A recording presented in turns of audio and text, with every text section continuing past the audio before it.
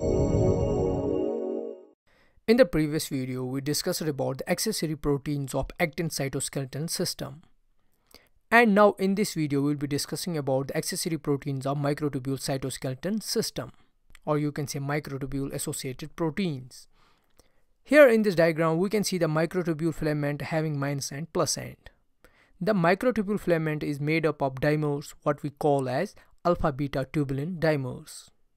Now the first major accessory protein in microtubule cytoskeleton system is the gamma-TURC, an acronym for gamma tubulin ring complex, TURC. This complex protein nucleates assembly and remains associated with the minus end.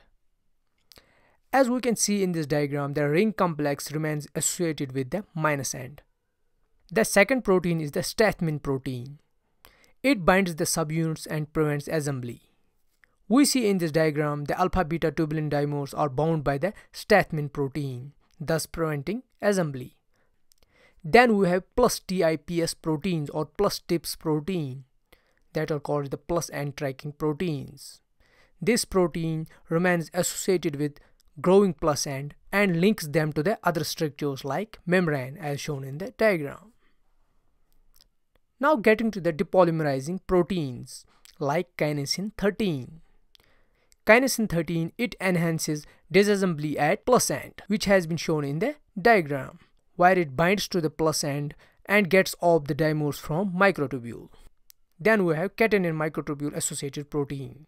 This catenin protein severs the microtubules into multiple parts and itself remains associated with the plus end as shown in the diagram.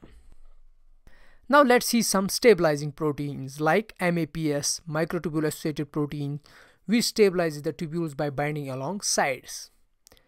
And another stabilizing protein is the XMAP215, which stabilizes the plus end of microtubule. Apart from these proteins, we also have cross-linking proteins for microtubule cytoskeleton system. First, we have the tau protein. This tau protein densely cross-links the microtubules as shown in the diagram. And remember, if these tau proteins are excessively phosphorylated, it can lead to neurodegenerative disorders like Alzheimer's disease, where affected persons contain strange tangled filaments called the neurofibrillary tanglers. Then we have MAP2 proteins, which also cross-links the microtubules, but here we see it packs them loosely. And then there is pellectin protein, which links the microtubules with the intermediate filaments, like pellectin links microtubules with neurofilaments. So this is the general overview of microtubule associated proteins or accessory proteins of microtubule cytoskeleton system. I hope you like the video. If you like it, give it a thumbs up. Do consider supporting my work on Patreon and also make sure to subscribe this channel. Thanks.